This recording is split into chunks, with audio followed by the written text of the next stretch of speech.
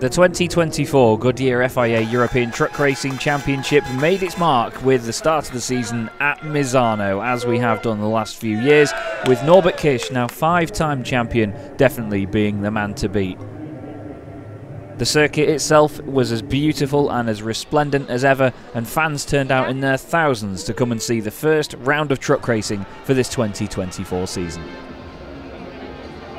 The spirits were high and the conditions were mixed as everybody got ready for the very first race of the weekend, and it was Norbert Kish in dominant form once again, which put him on reverse grid 8th position for the second race of the weekend.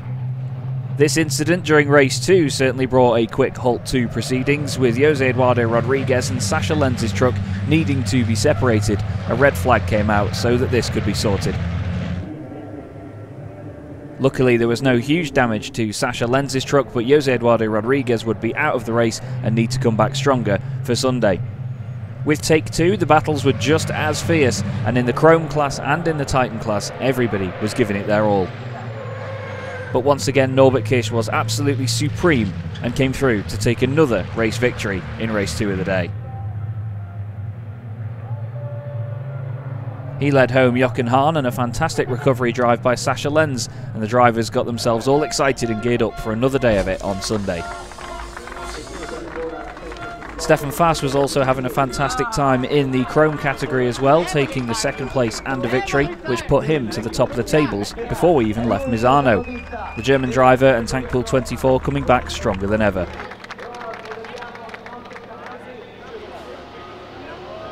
All of the organisers and pundits and drivers and teams were all working very well together over the course of the weekend with this exciting new season, and into the night on Saturday, teams got themselves prepped for a very busy day of racing on the Sunday.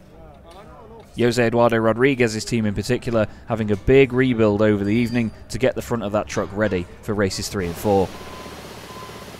They did an excellent job, and Jose Eduardo Rodriguez ended up near the front of the grid once again for the 4th and final race of the weekend, where Norby would take the Grand Slam, only the 5th time in the championship's history that this had been done.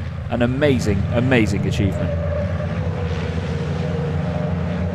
This gorgeous move down the inside of Kurzim and Steffi Halm was a definite highlight of how Norby got there to take 4 wins out of 4 in the very first weekend of the season.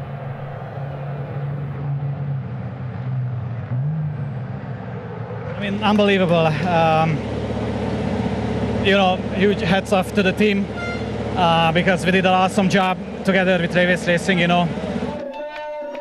Everybody certainly keeping their eyes on Norbert Kish as he started the season in perfect fashion, just how he ended 2023. 4 wins out of 4 for him, and a great start in the Chrome category that kept things very exciting until the very dying moments of each race. We move forward now to the Slovakia ring, where we'll do it all again in 2 weeks' time.